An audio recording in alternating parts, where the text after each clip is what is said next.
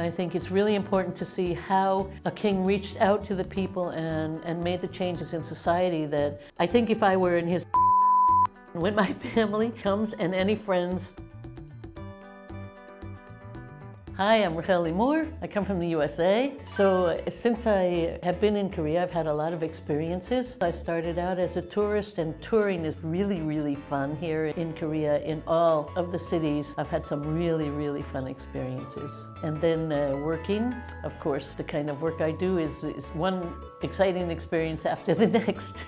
My family, some of them are curious and some of them are not. They don't ask me a lot of questions, but I send them a lot of information. I'm always sending them pictures and videotapes because I want them to come and experience it. It's something that it's really exciting to be in Korea. So today I'm going to talk about my favorite places, and I want to share them with you, and I want to take my family there when they come. Number one, my favorite place of all places here in Seoul is the Gwanghwamun Station. The Gwanghwamun Station, where you can get off and you will see a big city square. If you come out of the subway station, you walk right into two amazing, big, huge statues. One of them is of Admiral Yi, and he was a very famous admiral who won battle that was, I think there were only 12 ships. I believe it was against the Japanese. He was a very good strategist, and he's very well known for that. He saved Korea, basically. So I really have a lot of respect for him. But my favorite king, and I'll tell you why he's my favorite king, it's King Sejong. The one thing I really like best about King Sejong is that he cared about the people. He invented the Korean alphabet so that everybody, all the higher, lower, middle class people could learn how to read in a day. And they became literate, and learn how to read just changes everything. So there's a great big statue there. And every time I go to that area, I have to stop and visit the statue and just admire. I think if I were in his day, I'd want to marry him.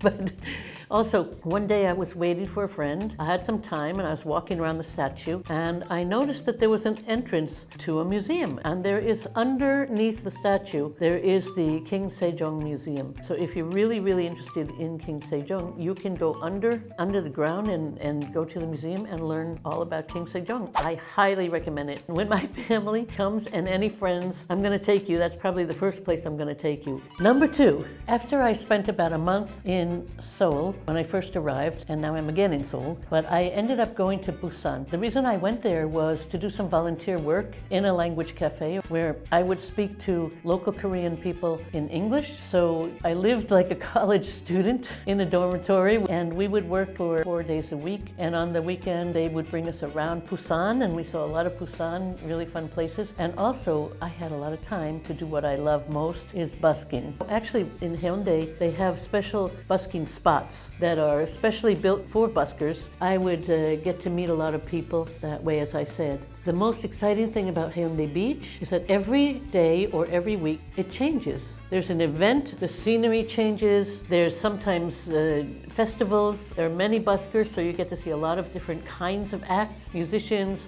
You get a whole variety of artistic events to see. So the other thing, that the view changes all the time. Every time I would walk over to the beach and I'd go, wow, what's happening now? Something else. So if you like change and you like variety, the Haeundae Beach is really like fantastic. It was a lot of fun. And that would be because, first of all, we all love the beach area. There's nothing like the beach area. And because of the changing events, I think it's just very exciting to see what's going on now. And to see the local kind of changes, the local people, how the people are enjoying the area. Because a lot of people, local people also, Koreans go there just for a great vacation, a great time. Number three, I got back to Seoul, and one of the first places that I went to see was, I took a tour, and I ended up also going to the COEX Mall in Gangnam. Of course, Gangnam is famous for Psy and all of that. The Gangnam style dancing and all of that, the K-pop, of course, and everybody who wants to come to Korea needs to go to COEX because that's where K-pop is happening. So it's a big, huge mall, and you can go in, and all along you'll see pictures of the K-pop artists, and also there's a big screen outside where you can see K-pop artists. In the winter it's really cool because they have a skating rink and you can go ice skating. I went on this tour, and if you go underground a little bit, you end up in this library, and the library is huge, and there are stacks of books everywhere you look. And you are allowed to come and sit. You'll see people sitting, there's places to sit, and you take out a book and you can read it. And in this day and age, to see so many people appreciating books when most people are using their phones and just using electronics. One thing in Korea I noticed, there's a lot of appreciation for books. There are bookstores, and this library just says it all. Just a huge source of books where people can sit and just read and do their research and just enjoy a book. Who does that anymore? So I think going through the COEX Mall is really fun, and the K-pop area and all of that, but ending up in the library I think is really valuable experience, and so I would want to take my family and friends to see that, especially now in today's world when everybody is using the electronics. And I want to remind them that books is where it's at. Number 4.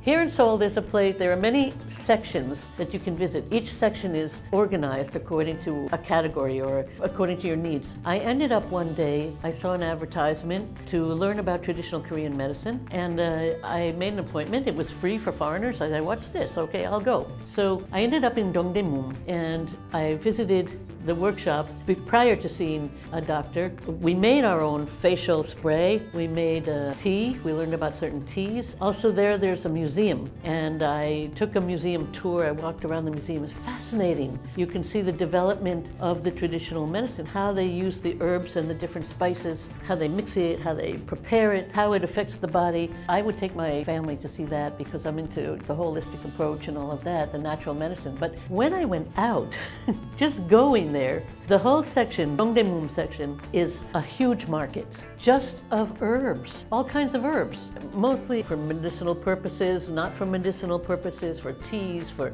just, you will not believe the size of that market. Like being in holistic heaven. If you're an alternative medicine, whatever you're interested in, it's a heaven. So I would take my family and my friends there to see this fantastic display of what's available in the natural world. So out of all those 4 places, and it's really hard to choose which one is the best, but of course I would have to go with King Sejong.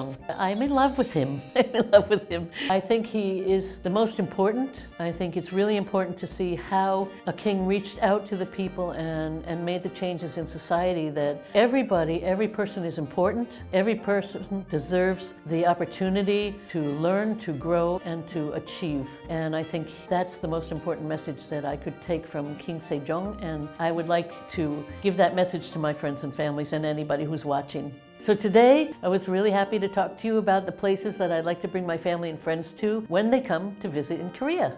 If you liked what you heard today and saw today, please press like, of course, do subscribe, and see you next time.